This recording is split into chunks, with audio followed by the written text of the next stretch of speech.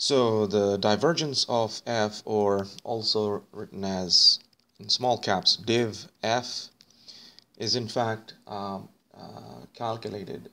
I'll show you in a second how it's calculated.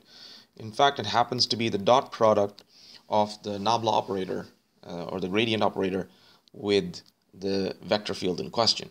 So which means that basically what we're doing is we have partial by partial x, y, and z. This is our nabla operator, and the dot product is being taken with p, q, and r. And it's a dot product, so of course our result is a scalar. So what we end up with is partial p by x plus partial q by y plus partial r by z. So this is known as the divergence, or div f. Very simple to calculate. Let's look at a quick example.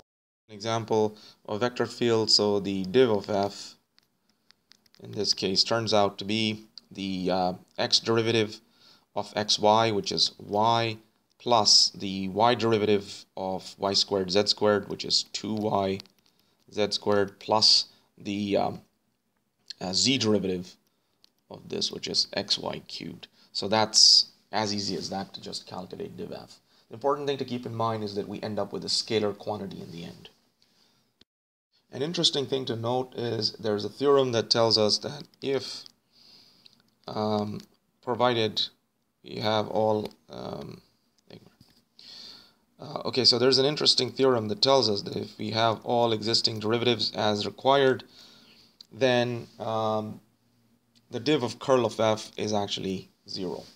And this is generally the case for any vector field which is a vector field on R3.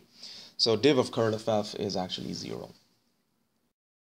Another interesting thing about the div is that the div of, like before we saw of the gradient field, so the div of the div of grad f, which in fact is the dot product of nabla with grad f, actually turns out to be the second derivatives okay, of this function.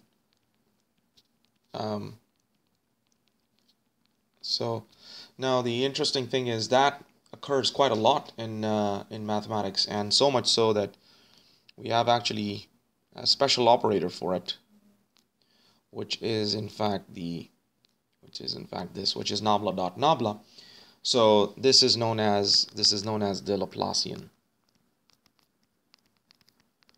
Okay, it's known as the Laplacian, and in fact this equation is known as Laplace's equation. It's a well-known equation in study of partial differential equations.